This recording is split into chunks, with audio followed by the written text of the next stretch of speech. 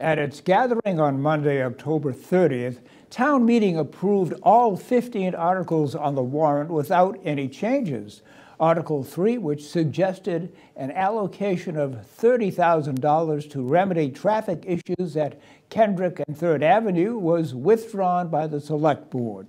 Debates ensued over articles concerning the adoption of a new energy code and a potential zoning change, ultimately leading to their passage. Municipal producer Yu Xiaohuan has the report. Not only did town meeting members hold differing views on Article 15 and 16, but so did the Select Board and Finance Committee, the only two bodies required to present their stance on the town meeting floor. The Select Board viewed the adoption of the specialized stretch code as a response to the town meeting's call for climate action. In 2021, town meeting passed a resolution recommending the Select Board declare a climate and ecological emergency and take steps to reduce the town's carbon footprint. Although I'm part of the Select Board that had an aversion to the word emergency, the Select Board understood the direction from town meeting clearly, and we have prioritized climate projects. The new code will affect constructions permitted after July 1, 2024, establishing pre-wiring and solar panel requirements for buildings powered by fossil fuels, along with net zero requirements for larger homes.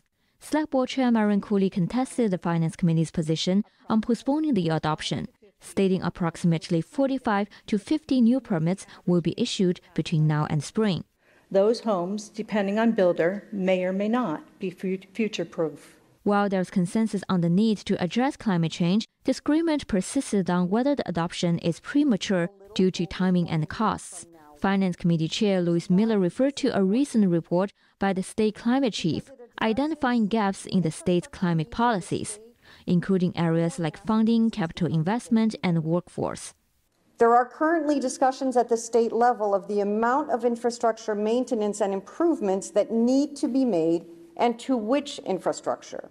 Miller emphasized the report recommends a cost analysis by the end of 2024, which she believes should be reviewed before the adoption. We need time to ask questions, receive data, analyze the data, and determine what is best for Needham. Town meeting members expressed divided sentiments. I do feel that future study is needed. Time to act for climate change was yesterday. Town meeting members presented studies from both sides to illustrate costs. Precinct Dev member Alison Borelli referred to a report by the Home Builders and Remodelers Association of Massachusetts, which estimates a 1.8 to 3.8% increase in construction costs. They concluded that without additional incentives or financial supports, the more stringent building requirements will likely push home ownership out of reach for many more families in Massachusetts. Climate Action Plan Committee Chair Stephen Friel cited data collected by Build Environmental Plus, which states 81% houses reported less than 1% cost increase for net zero ready. The argument that we can't do this because of costs is false. It is fear, uncertainty, and doubt. Article 16 sought feedback from town meeting on whether the town should pursue a zoning change for the purchase of a piece of open space on the Foster property. Town meeting approved borrowing $2.5 million for the purchase last fall, which is tied to Northland Residential's plan to develop the other half of the property for 70 townhouse units, with 5% designated as affordable. However, this hit a roadblock when the state deemed 5% is insufficient for a 40B project, necessitating a zoning change. Zoning is one of the more time-consuming things that we do. Therefore, the Select Board is asking a question. Do you want us to prioritize a zoning effort that we had not planned for this year? The Finance Committee considered the article, quote, inappropriate, unnecessary, and unprecedented. No other action from town meeting is required at this time. It is now up to the developer, Northland, and the property owners to do their part to actually bind themselves to written agreements and to take their proposal for zoning changes to the planning board.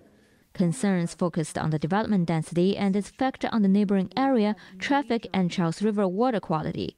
A motion to amend that removed the specific unit count and increased affordable housing to 12.5% failed. Many town meeting members highlighted the benefits of riverfront meadowland access. Some also expressed a preference for a project with affordable housing rather than around 20 large single-family houses allowed under current zoning. Town meeting also approved new fines for non-criminal dispositions using a 3-tier fine system. The Select Board called this a housekeeping article, which consolidated violations and penalties into one table, previously scattered across the bylaw texts. We are not interested in fining anyone. We are only interested in deterring the behavior. But in order to do that, people need to understand what is prohibited, and they need to understand what the consequences would be. The article passed after clarifications on certain violations. One town meeting member, however, considered some penalties to be too harsh. The changes sometimes seem pretty draconian.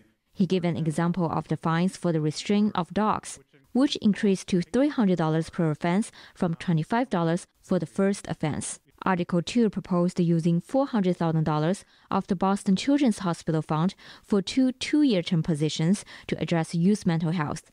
Both the Select Board and the Finance Committee recommended adoption, with the Finance Committee noting inflation needs to be addressed to retain these positions and services in the future. These are annual payments of $200,000. They are not indexed to inflation, so it's a flat $200,000. In response to the town meeting members' question, Select Board Vice Chair Kevin King clarified future funds are not restricted to mental health, but can be used for other youth health needs as they arise. For Needham Channel News, I'm Yu Xiaoyuan.